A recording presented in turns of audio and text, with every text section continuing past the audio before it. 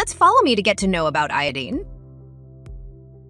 Iodine is a mineral found in some foods and is added to some types of salt. The body needs iodine to make thyroid hormones. These hormones control the body's metabolism. The body also needs thyroid hormones for proper bone and brain development during pregnancy and infancy. Iodine is found naturally in some foods and is also added to salt that is labeled as iodized. Seaweed such as kelp, nori, and wakame is one of the best food sources of iodine. Fish such as cod, tuna, and shrimp. Dairy products such as milk, yogurt, cheese, and eggs is also good sources of iodine. In dietary supplements, iodine is often present as potassium iodide or sodium iodide. Supplements containing kelp, a seaweed that contains iodine, are also available. Many multivitamin mineral supplements contain iodine, often at a dose of 150 micrograms. So how much iodine do we need? The amount of iodine we need each day depends on your age and listed in micrograms. Iodine needs are divided into 8 stages of life, where the smallest requirement is for children aged 1 to 8 years, which is around 90 micrograms. Teenagers and adults both need 150 micrograms. Meanwhile, breastfeeding mothers need the most iodine, which is around 290 micrograms. What happens if I don't get enough iodine? If a person's iodine intake falls below approximately 10 to 20 micrograms each day, can occur hypothyroidism, a condition that is frequently accompanied by goiter, the earliest clinical sign of iodine deficiency. In pregnant women, iodine deficiency can cause major neurodevelopmental deficits and growth retardation in the fetus, as well as miscarriage and stillbirth. Chronic, severe iodine deficiency in utero causes cretinism, a condition characterized by intellectual disability, deaf mutism, motor spasticity, stunted growth, delayed sexual maturation, and other physical and neurological abnormalities. Can iodine be harmful?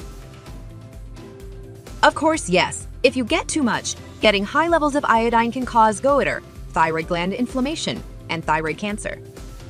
Getting a very large dose of iodine can cause burning of the mouth, throat, and stomach, fever, stomach pain, nausea, vomiting, diarrhea, weak pulse, and also coma.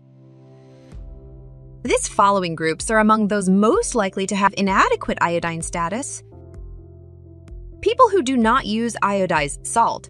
The use of iodized salt is the most widely used strategy to control iodine deficiency. Pregnant women. During pregnancy, the recommended dietary allowances for iodine increases from 150 to 220 micrograms per day. Vegans and people who eat few or no dairy products, seafood, and eggs. Seafood, eggs, milk, and milk products are among the best sources of iodine, and others who consume no or minimal amounts of these foods might not obtain sufficient amounts of iodine. People living in regions with iodine-deficient soils.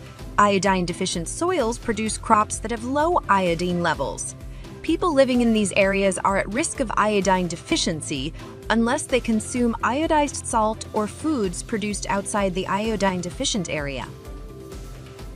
People with marginal iodine status who eat foods containing goitrogens. Consumption of foods that contain goitrogens, substances that interfere with the uptake of iodine in the thyroid, can exacerbate iodine deficiency. Foods high in goitrogens include soy, cassava, and cruciferous vegetables such as cabbage, broccoli, and cauliflower. Due to its important role in fetal and infant development and thyroid hormone production, iodine is a critical nutrient for proper health at all life stages. Fetal and infant development. Iodine sufficiency during pregnancy is extremely important for proper fetal development.